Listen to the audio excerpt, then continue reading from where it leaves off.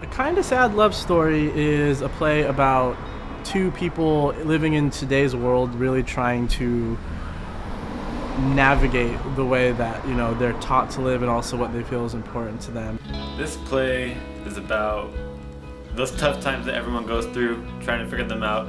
And usually actually always, it never makes sense, and it touches everyone, because I think everyone's been at that moment where just everything's falling apart. It's a lot about kind of finding yourself and the struggles that can happen if you really don't know who you are. People should come watch this show because it relates to everyone. It's very entertaining. I mean, it's a love story, but it's heartbreaking. I think people hopefully will fall in love with the characters and feel for both of them and not want to let go of those characters. Yeah, I don't want them to feel just one emotion when they walk out of the theater. I want them to feel, they can feel sad, they can feel happy, confused, and as long as it gets them thinking and they're actually feeling something,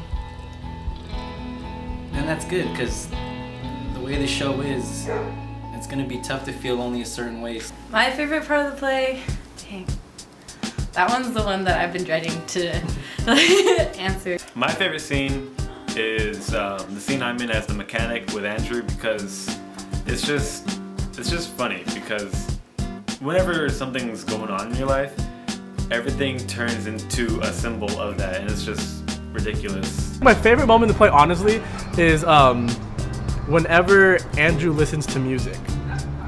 Because I think whenever someone goes through heartbreak or if someone falls in love with someone, I think everyone really connects with music. And I think it's really fun the way we incorporate music into this show. Do what everybody else is, just fixing a nerd. I don't know. My favorite part of the play is Ricky. He's a jerk, and I like it. My favorite moment in the play has to be every moment with Dan the Man, because he's just a funny guy. I do really like the Dan the Man scene. I think it's very funny because it's the scene, I think that's what every girl dreads. Favorite moment, when I get to cuss, because I like to cuss. Yeah. Irene's favorite part was when she got to kiss me.